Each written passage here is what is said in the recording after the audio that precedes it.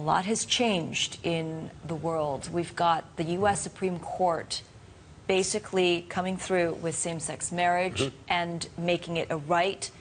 Unfortunately, in the rest of the world, that is not the case. And here in Hong Kong, that's certainly not the case. How does it impact businesses? How does it impact banks like yourself? You know, Bank of America Merrill Lynch has for many years supported diversity and inclusiveness in the workplace. We were one of the first firms to provide same-sex partner benefits. Our benefits extend to gender identity as well. We've scored extremely high, 100% on the HRC surveys for the last 10 years. There are a number of things that we do within the firm around the globe and regionally, all designed to make sure that our bankers, our staff, our associates, our supporters all know that we support the ability for people to come to work and to bring their whole selves to work. And does that allow you to attract talent in a way that perhaps competitors or rivals who are not as embracing, who perhaps are not as open to same-sex marriages amongst employees on this issue have?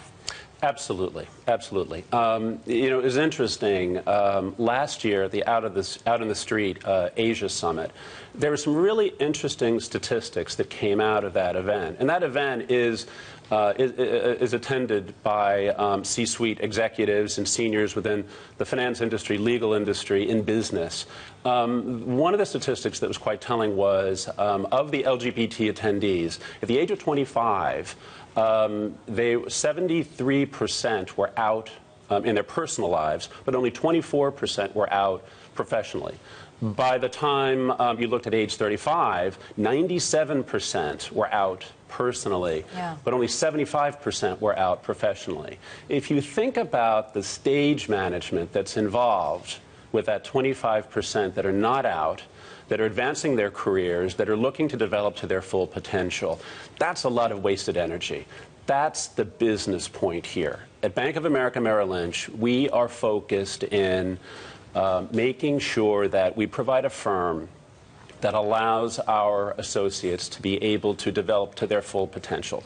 It's one thing to have events like Pink Dot here in Hong Kong and Singapore. Yes. It's another thing to have both Hong Kong and Singapore. Singapore, basically, homosexuality is illegal. Here in Hong Kong, same-sex marriage is not it's not legal. That's one thing. But what about pushing and lobbying behind the scenes with administrators from a corporate level? You know, we're a global firm, and we have our priorities firmly established. First and foremost, we are focused on our people. We want our people to know that they can be safe, they can come to work, and they can develop to their full potential. That is very, very clear globally, and that's important. That gets back to your point on how we can attract and retain the best, how people can advance and move forward with their careers, move around the globe globally, and have their lives and have their careers. We've got an awful lot of smart people at our firm, and we want them to develop to their full potential. When you look at the different political landscapes, being a global firm, we deal with an awful lot of political issues well beyond the LGBT mandate and landscape these days. We want to be consistent, we want to be welcoming, and we want our people to do their very, very best.